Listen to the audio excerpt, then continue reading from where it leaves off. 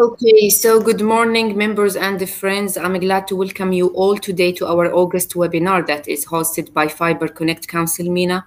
Our welcome extends to our members and their partners, and we hope all of you join our council and benefit from today's webinar.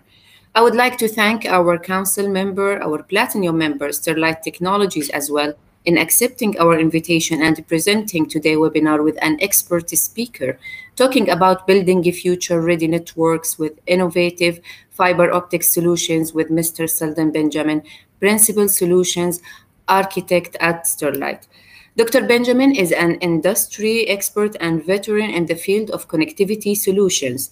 With more than 25 years of experience in the field of telecom, he has contributed to the development of technologies to enable new applications of fiber optics in many areas, including FTTX.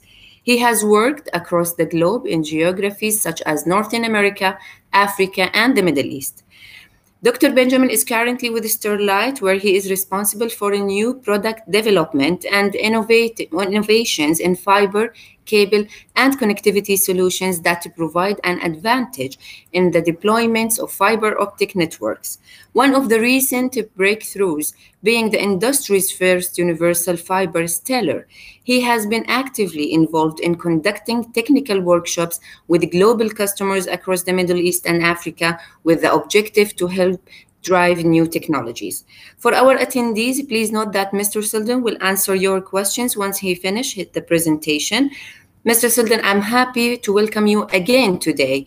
Please have the full floor. Great, thanks, Gold. Thanks for the introduction. So we'll just get right into it. I'll go over some key data in terms of growth trends and drivers.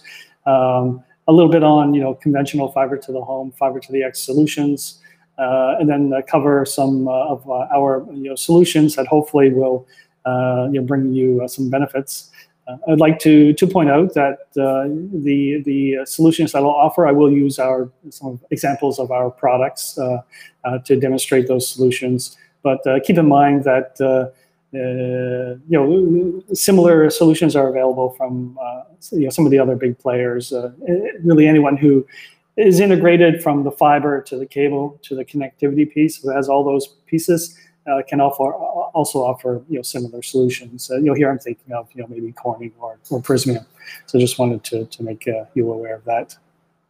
And then Q&A at the end.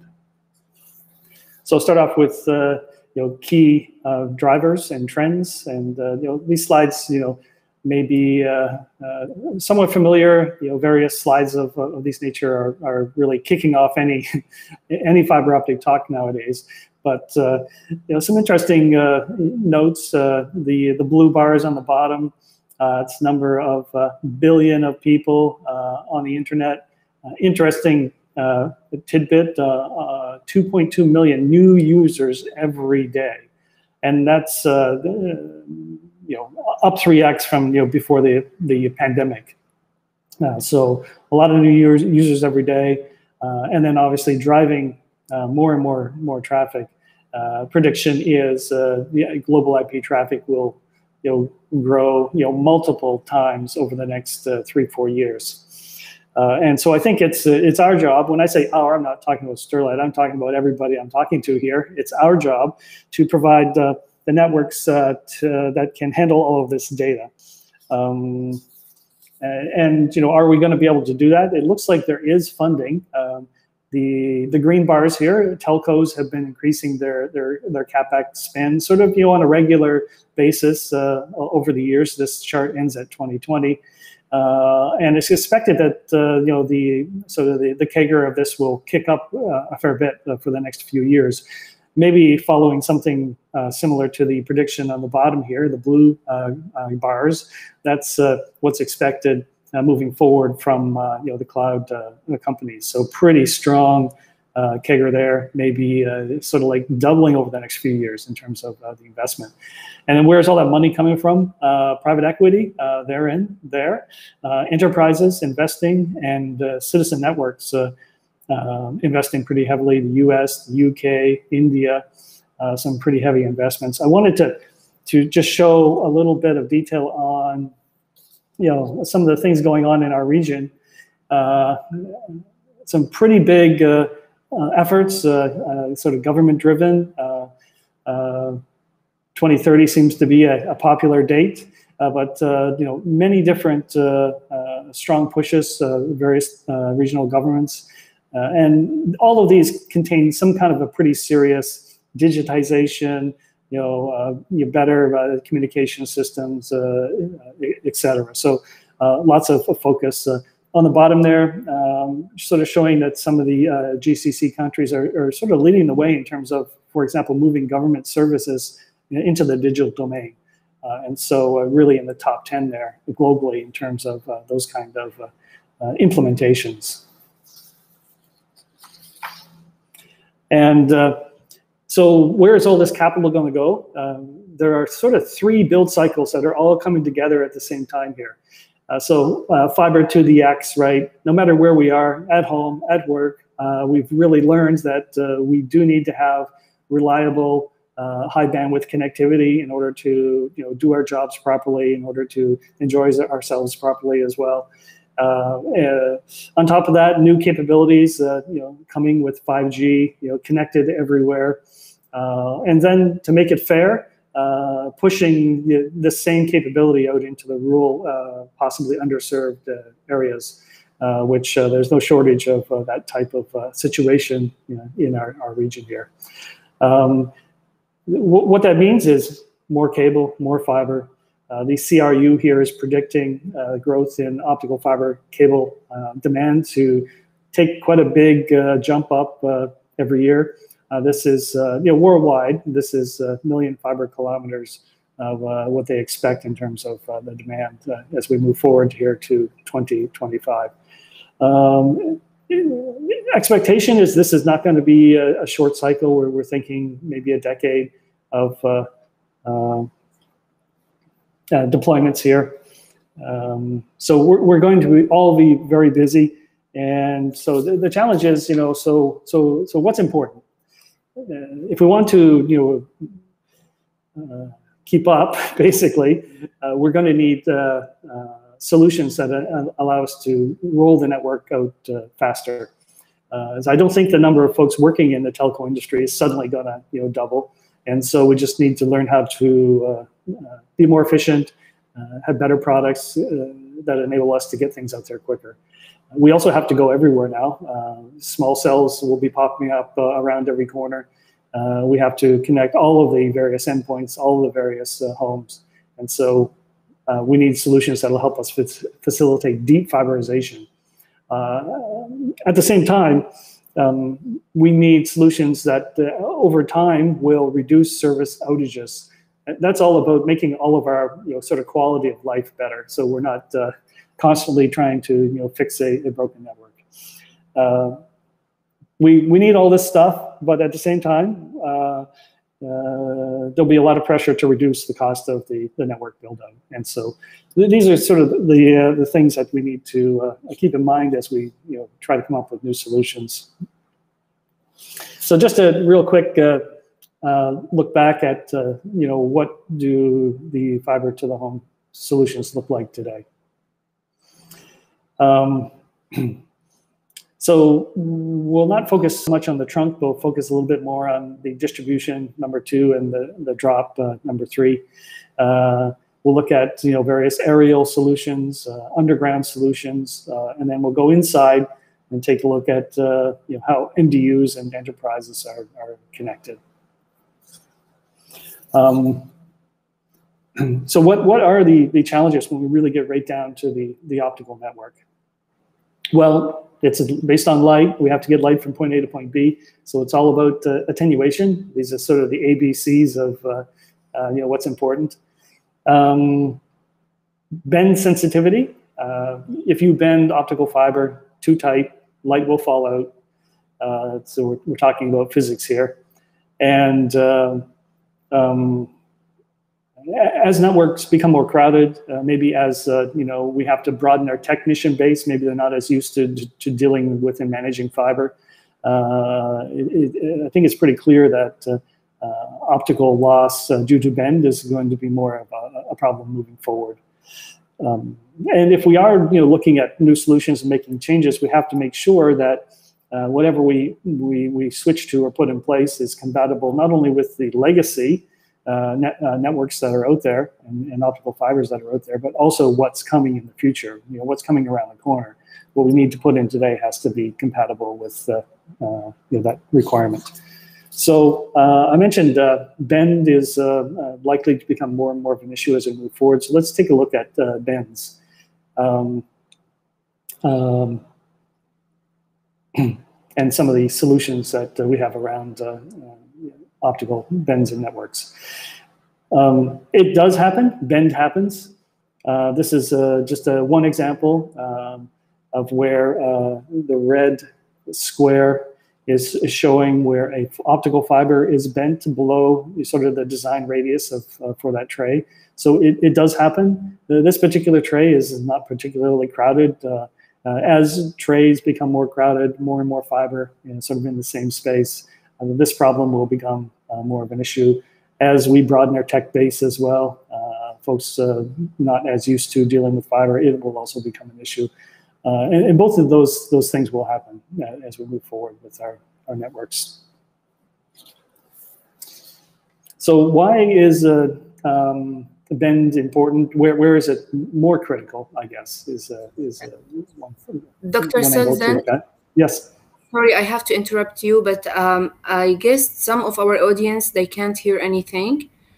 No sound. I believe we can hear Dr. Seldon very well. So please, if you can check your devices. Okay, fine. So you can hear. Is it? Yeah, for me, I can hear. I guess two of our audience, they can't hear, but the rest, they can hear very clear. So I guess the problem not from our side. Sorry, okay. Dr. Seldon, you can continue, please. Okay, great. So the where is the optical bend and fiber going to hit us the hardest? And let's take a look at what we're trying to do in the fiber to home networks first. They're getting quite crowded, and we're trying to find new space to live. We already have GPON, XS-GPON, NGPON. Carriers are already using coexistence elements to try and put even multiple PONs onto like GPON and XS-GPON, try to put those on to the network at the same time. And so we're rapidly sort of using up the available wavelength. You have wireline, wireless network convergence, and so then the question is, where do you put small cells in this wavelength plan? You want to try to put small cells onto your passive optical network, and so it's pushing us to the extremes, short wavelength, but also to the longer wavelength out into the L band. Maybe pushing PON monitoring to the extreme of the L band or even further. The point is, we are going to need all the wavelengths. In particular, we're going to need the long wavelengths.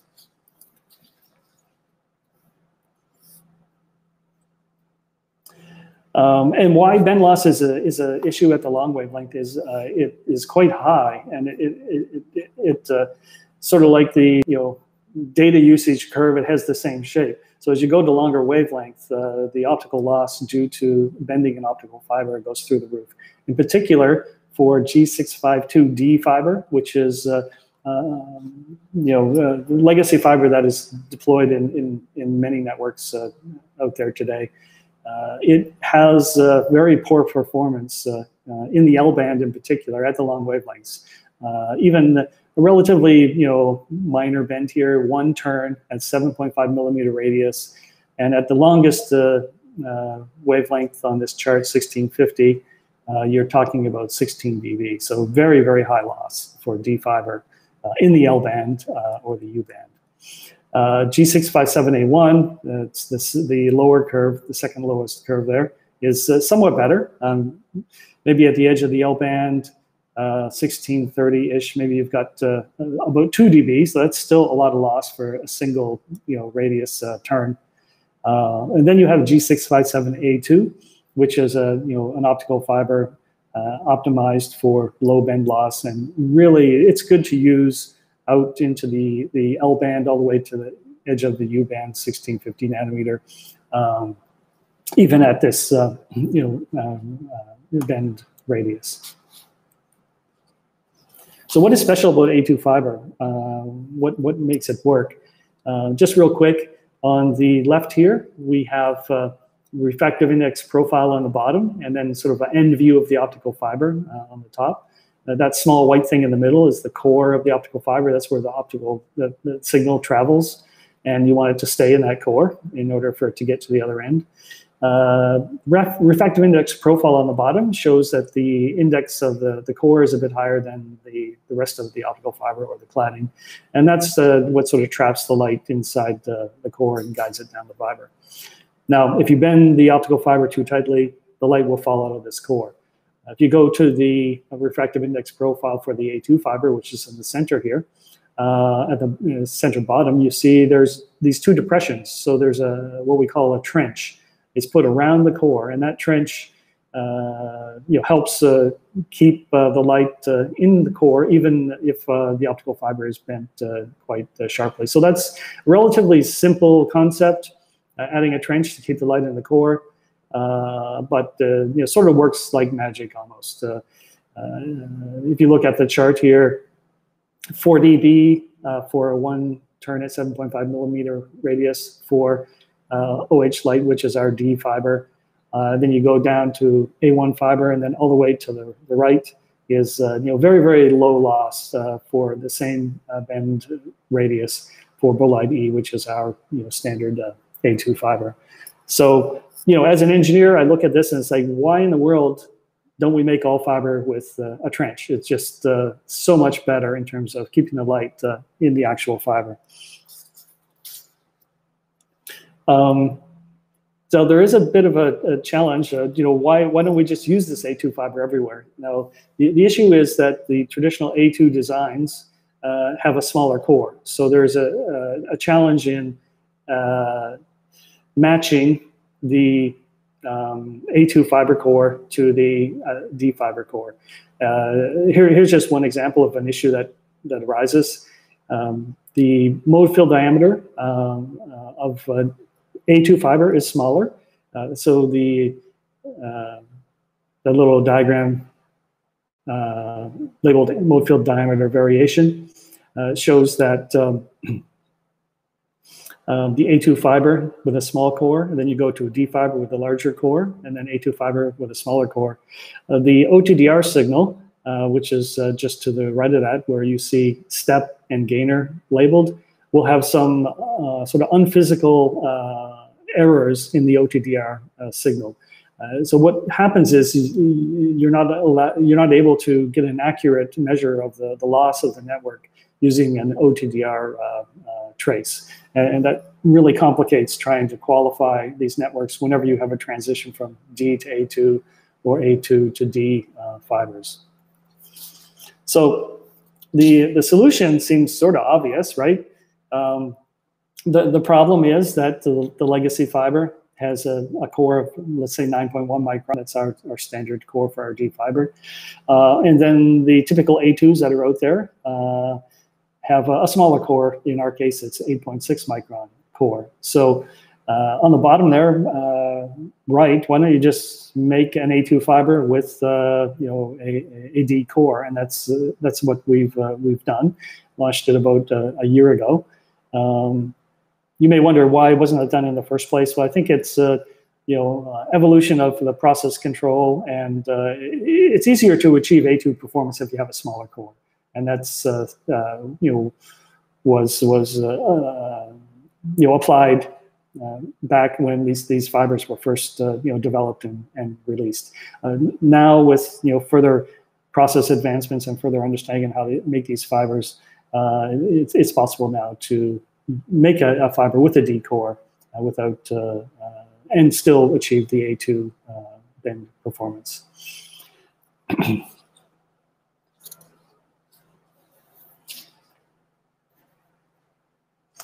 So we can deploy a bend resistant fiber in our network, and it will interact seamlessly with the legacy plant. and so that's all fiber to the home. I just want to take a quick aside. What about, the backbone part of the network? What about long haul? Most of the long haul networks are still based on a D fiber. And if this stellar fiber has a D core, then, logically you would think that it would be also okay for long haul systems. And so we, did some measurements in our test facility, simulated, a moderate length transmission here up to 480 kilometers. The chart on the bottom sort of says it all. You've got the green is our D fiber, the blue is the new stellar, and these curves basically green and blue for 100 gig, that's the upper curves, and then 200 gig, which is the lower curves. The blue and green are basically on top of each other, telling us that not that surprising, but just confirming that yes, the D fiber and the stellar fiber with the D core, they perform the same in these long haul measurements.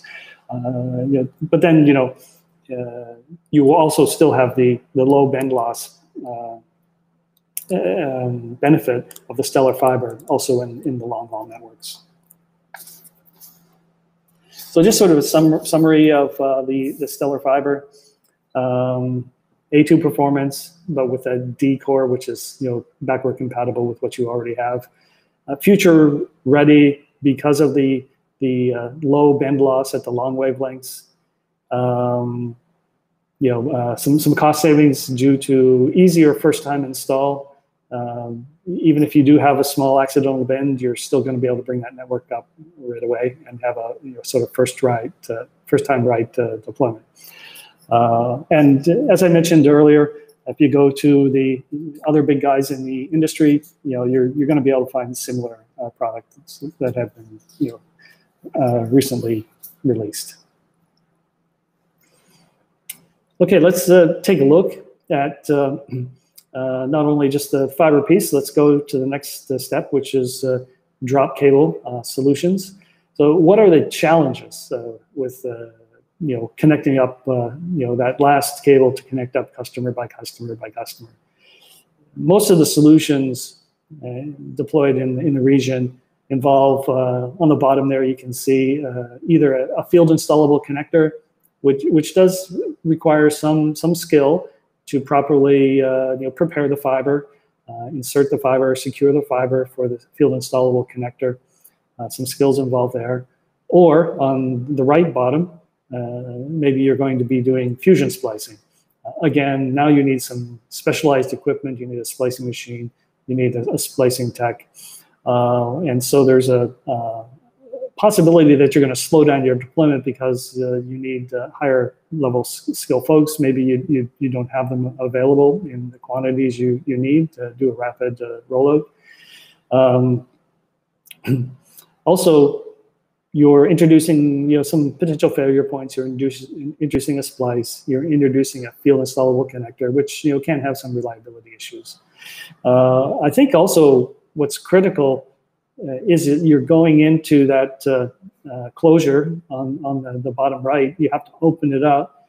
You have to take that drop cable into that. You have to disturb other fibers that are likely already connected to customers. You're going into the live network and touching it, which can lead to lots of service calls to go back and you install the drop cable to add customer Y, but now customer C has a problem and someone has to go fix it. So going into those closures and touching the live network is not a good idea if it can be avoided.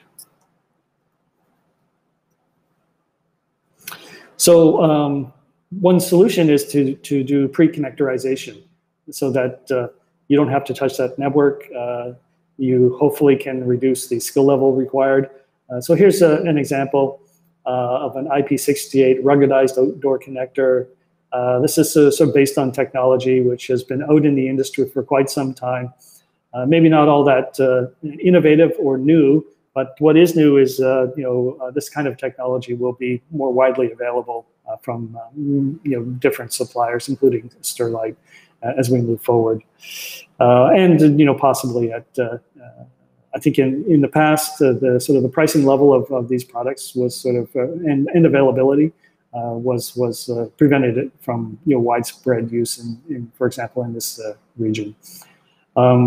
Here we've paired it with a nice round drop cable which has zero preferential bend, so it's really easy to handle. It can be installed with the standard spiral clamps, compatible with both aerial and underground deployment. So you can sort of take one cable, one drop cable solution, and use it to wherever that you need to go. And so reduces the skill level. You're not necessarily doing any splicing, certainly not outdoors, and you're not going in to disturb or touch the live network. And let me go to the next slide to sort of demonstrate how that works. So in terms of the live network, when you roll out, you'll install these distribution terminals, and they're all sort of pre-stubbed. And so once you've rolled out your network, you haven't necessarily connected all of your users. But this is already installed. It's sealed up. You can't even necessarily open it in most cases. So there's no way for you to go in and touch or disturb the live network. You want to add a user, you come along with the drop cable that I just described, and you just basically plug it into one of these ports. And now your customer is connected. And you haven't had to go in and disturb the live network. You've got a much sort of lower skilled tech that can go and do this job. So it can really speed up the adding of a customer into the network and improve the sort of the safety of doing that. And there's some of the features of these 4, 8, and 12 port terminals are there for your reference. So that was sort of what's going on outside. Let's take a step inside. Now we're talking about MDUs or maybe enterprise here, buildings which have multiple endpoints inside requiring it to be connected up. So nice solution here is sort of based on what's called a retractable cable. And the nice thing about this cable is it's sort of like a cable and a drop cable all combined into one package. And what you do is, for example, under number 1 there, the picture of the cable with the red, let's say there's a red fiber there. What you do is you can install the cable first, then you make a window cut at location A and a window cut at location B. If you cut this unit, this red unit at location A, then you can pull it out at location B, and now you've basically got your drop cable, which is sort of pre-packaged inside of this tube, and it's called retractable because you're sort of like retracting that drop cable out of the main cable. In this case, there isn't any splice at that point where you're accessing the cable, and so you can just run this smaller cable, typically through a small duct, to that final endpoint in the building.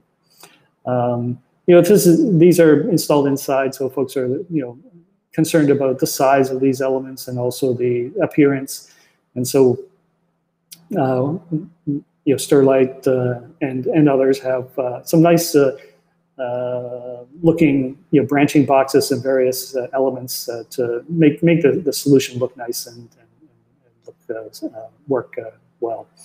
If you have a bit of a longer run and you're not able to get enough retracted drop cable out, we also have some nice horizontal drop cables that very discreet, small 1.3 millimeter diameter, typically maybe white, just so they're easy to hide inside the building.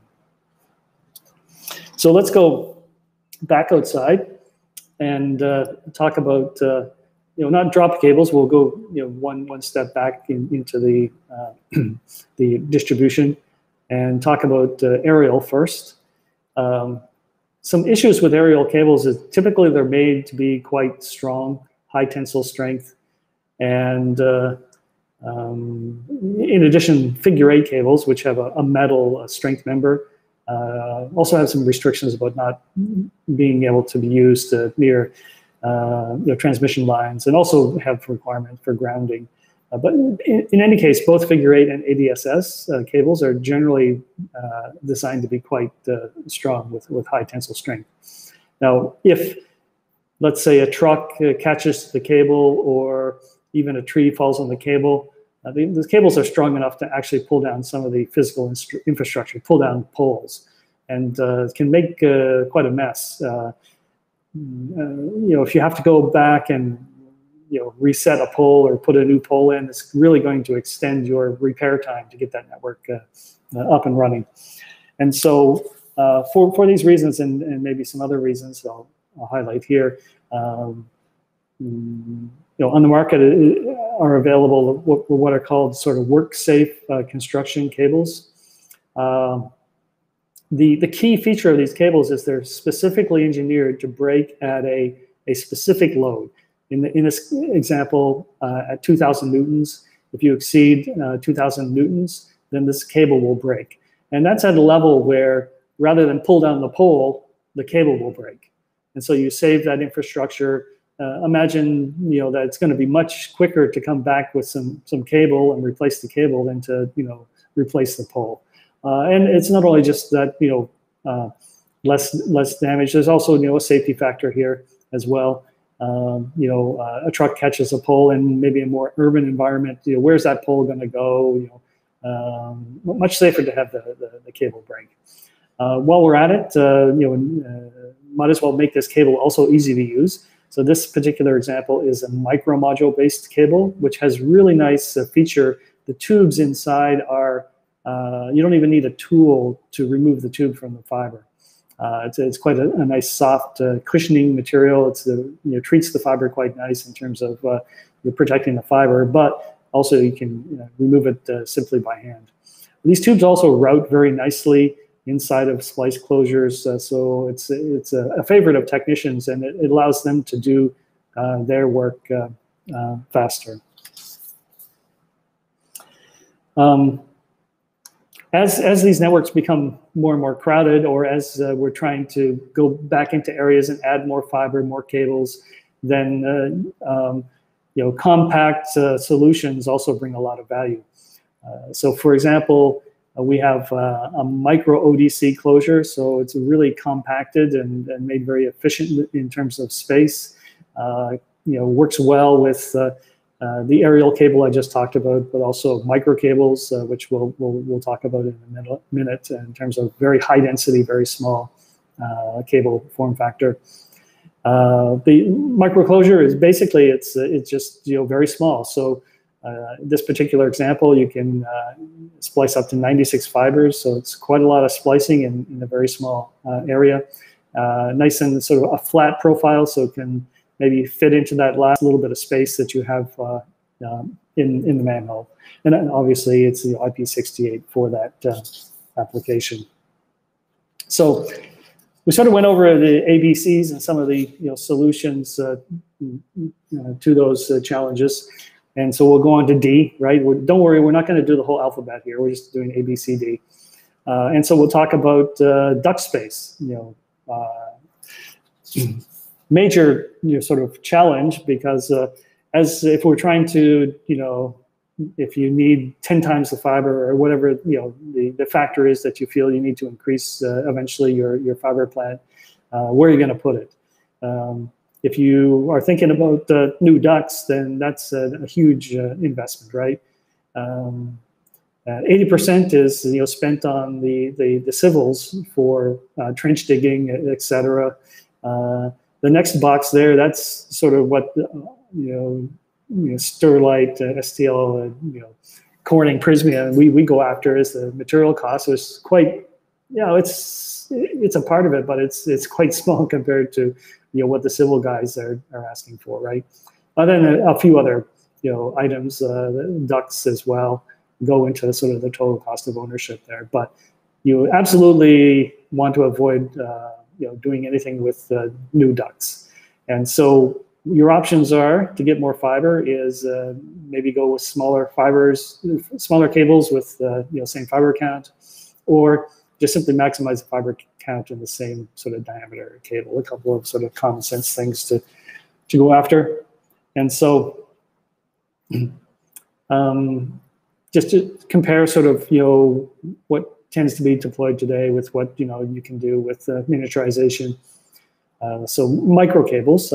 On the left here, we have a pretty standard duct, 25 millimeter OD, 20 millimeter ID. And inside here, we have a very standard 72 fiber loose tube cable of about 10.6 millimeter in diameter. Now, if you are running out of duct space, then you can consider moving to a micro cable solution. And just to have one example here where the duct is miniaturized, micro duct, 12 millimeter OD, 10 millimeter ID. And the cable that fits inside, 8 millimeter diameter, very small, 288 fibers. This particular cable, achieved by moving from a 250 micron fiber to a smaller 200 micron diameter fiber, enables such a high density of optical fiber in such a small cable. And the various vendors are pushing that even further, down to maybe 180 micron. And so nowadays on the market, you can get some incredible amount of fiber in a very small diameter. And you can further leverage that by taking a look at multi-way ducts. And so here, it's not just one duct, it's multiple ducts arranged together that can be deployed all together at once. And so here, you can start to do the math. You got a 7-way duct, which is quite common, 288 fibers. So you can fit into here, over 2,000 fibers. That's a lot of fiber. You don't necessarily have to put it all in on day one. One nice feature about this is you can put in, let's say, 3 cables today. And then if you have to upgrade, add more capability, you can add more cables later on. And so it's got some nice features in that way. But still, if you load it up, you've got 2,000 fibers. That's a lot of fiber to splice. And the micro cable technology is single fiber based. And so if you get to that point, you really want to start taking a look at optical ribbon solutions, where one of the main differentiations is now you splice 12 fibers at a time. And you only have one splice protector location for 12 fibers. So it reduces the sort of time to splice. It also reduces the space required to hold all of these splice protectors and protect these splice joints. And optical ribbon has been around for a while. What is a ribbon? If we look at this picture on the left, it's flat. In this example, we have 12 fibers sort of all lined up next to each other. And there's equipment out there, ribbon splicers, where you can strip and cleave all 12 fibers, 2 ends, put it into the machine, boom, splice 12 fibers at one go. And that technology has been around for a while. The traditional technology is a rigid ribbon. So it's basically a rectangle if you look at it on the end. You can stack a few of those up, but then you have to take this rectangular square and you have to put it into a round tube, and you end up wasting a lot of space. So traditional ribbon cables are quite large, and actually too large for many applications. Intermittently bonded ribbon is new.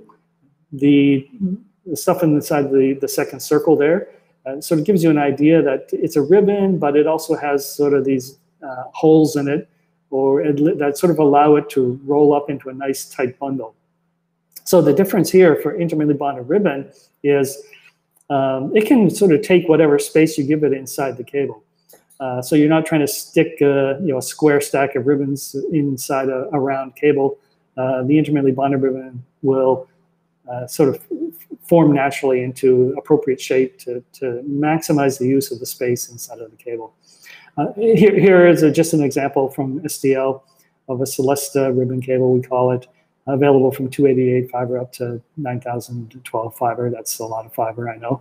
And this type of product is also becoming fairly available on the market nowadays. And for obvious reasons, it's much smaller than traditional ribbon cable, so 70% lighter, about half the size, 50% lower diameter. The version that we've put out there is a little bit unique in that it's strong enough for pulling. If you look at the cable structure, it's quite simple. It's a nice, robust jacket. Those yellow lines are ARPs, so it's got quite a strong structure, but simple as well. All the fibers in the middle. Robust cable for pulling in the same way that you can use for a duct cable, but also optimized for blowing, sort of like a micro cable, so that you can blow these cables into ducts for let's say 2 kilometers at one go. So on the intermittently bonded ribbon, I'll just go over real quickly some of the benefits. Because it's smaller, you can put more cable on the same size drum. Quite often, operators are limited by what size of drum they can handle. In this example, compared to a 400 fiber flat ribbon cable, you can get 3 kilometer on a typical drum. And if you go to a 432 IBR, you can get 4 to 6 kilometers. So more cable on the drum. 2 things: you have less logistics, less material to handle, but also you have longer lengths of cable, so you can skip splicing spots and install 6 kilometer cable instead of maybe 3, and reduce the amount of splicing that you have to do substantially.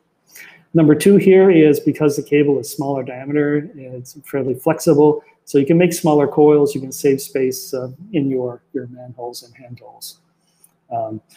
Some traditional ribbon cables are so large that I've seen operators install one manhole for the coil and 1 manhole for the closure. So definitely some major savings, especially since the civils are quite expensive. Again, for brownfield deployment, where maybe you already have existing ducts, I'll just jump to point number 4 here first. You can pull these cables in. They're much smaller than traditional ribbon cables. Traditional ribbon cable, you can see it on the right lower. Pretty much you can only install 1 400 fiber ribbon cable into this 50 millimeter ID duct, whereas the IBR cable is much smaller, can either overpull an IBR cable over top of an existing 400 fiber ribbon cable, or pull multiple of these into an existing duct. Going back to number 3 here, the intermittently bonded ribbon is quite flexible, and so you're able to fit in this type of a tray, in this type of closure, you're able to actually fit 2 ribbons instead of 1. And so that effectively, for this kind of closure, this kind of tray, this doubles the capacity of the closure. Moving on to if you have more of a greenfield situation where you are going to have to install ducts anyway, then the IBR is compatible with smaller duct or microduct situation. So, for example, the flat ribbon where you see the red X's, it's just too big to go into a normal duct size or micro duct size. Whereas the IBR, if you're thinking about deploying let's say a 24 millimeter OD, 20 millimeter ID duct system, then the IBR is well suited to go inside that duct system, and is sort of optimized to blow 2 kilometers at a single shot in that ducting system, which sort of gets to the point 6 here, that there's a significant savings in moving from pulling cable to blowing cable. Much quicker in this particular case. Somewhere between 6 times and 4.5 times faster to blow cable versus pulling it for a 2 kilometer install. And then finally, sort of going back to the benefits, combining the intermittently bonded ribbon with the stellar fiber, you can reduce O&M calls, have a more robust network, easier first time deployment. And then number 8 here is also a reminder that yes, you also get sort of future-proofing of the network due to the much improved performance in the L-band or at the longer wavelengths. All right, so just sort of summarizing that particular combination of stellar fiber and intimately bonded ribbon really, shows that you can increase the rollout speed of the network. You can get twice as much fiber in the same area, and overall reduce the cost of cable kilometer deployed. All right, so just sort of in summary, to look back at the areas where we touched on. We touched on aerial solution. Well, first off, we introduced a new fiber, and I believe that this type of fiber, no kidding, will eventually become a standard for certainly for robust deployments, high density areas. I think it has the potential to become sort of the universal fiber that's used everywhere. And I mentioned again, we were the first one out with it, but other large guys also have it available too. So I really think it's going to be used everywhere. One of our customers sort of summed it up. He says, "I can use this fiber everywhere," and so I think it's going to take off. We went over some unique underground solutions. We talked about convenient ways to deploy optical fiber in MDUs, and some new drop cable solutions as well. So recommend you work with suppliers out there who can go all the way back to the fiber. They can provide you optimal fiber solutions. They also have the cable capability to provide you some unique cable solutions, and then add on to that the optical interconnect kits.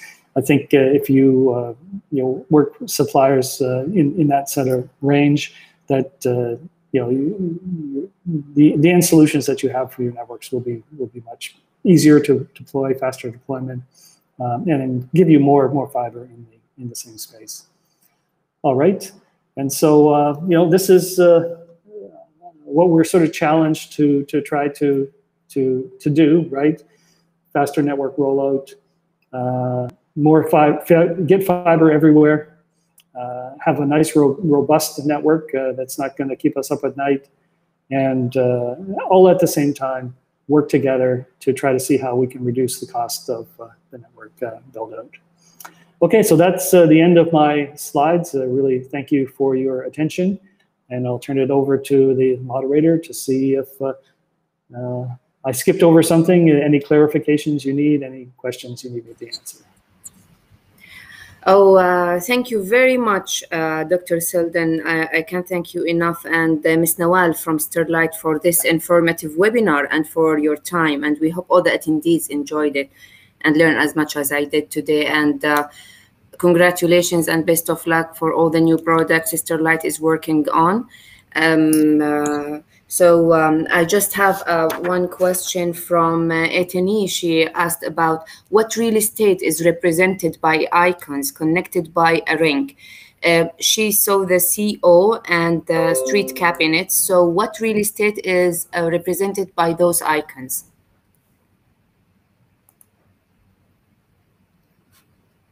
Could you repeat? We're coming in and out your audio. Sorry, should I repeat again? Please, please. Yes. I'm going to put my video on off. Okay.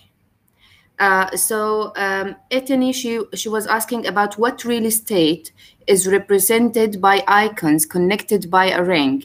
She saw the CO and the street cabinets. So what real estate is represented by those icons? I think that's just a connection point. In some cases, just trunk cables spliced together in underground manhole. So all passive, no active, just fiber splicing connection points. That's all. Okay, so I think this is the questions that we have, Dr. Seldon. Thank you very much, and thanks for all our attendees today, and looking forward to welcoming you all. Sorry, we have another question. Stellia designed to support and be compatible with the legacy of G652D. However, if we have now a large network with G657A1 fiber, so how Stellia can be also compatible with it, or it's not compatible? Thanks. Okay, that's a great question. So what is the difference between D and A1 fiber? In general, A1 is some fairly minor tweaks to the D recipe, if you will, to ensure a better level of bend performance. So basically, like in our case, the core of our D fiber and the core of our A1 fiber is very similar. Actually, one of our highest selling fibers is called a Nova fiber. That is a D/A1 fiber. And so basically the mode field diameter of A1 fiber for most suppliers is also the same as D fiber. It's other details of how the fiber is made that give you the lower bend loss. So in summary, yes, Stellar is also backward compatible with A1 fiber because the cores are basically still, the mode field diameter is the same, the cores are the same. Great. We have another question. How 2016 optical cables are resolved into 12 cables? Could you repeat the question? I'm not sure I understand. Yeah, how 2016 optical cables are resolved into 12 cables?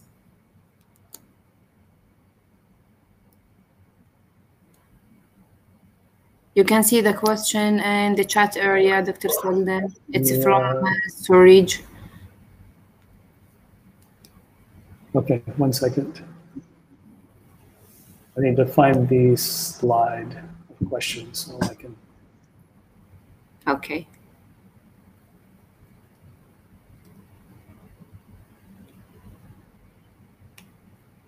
I think that was, I can't find the slide here right at the moment, but I think that was 7 cables and 288 fibers each.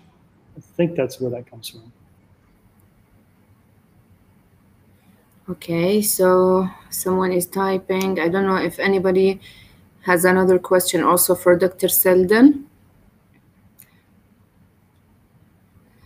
All right, there's another question, Dr. Seldon, from Shukri also. We could not see the joint closure for high fiber count cable. Let's say cable over 800 fiber cores.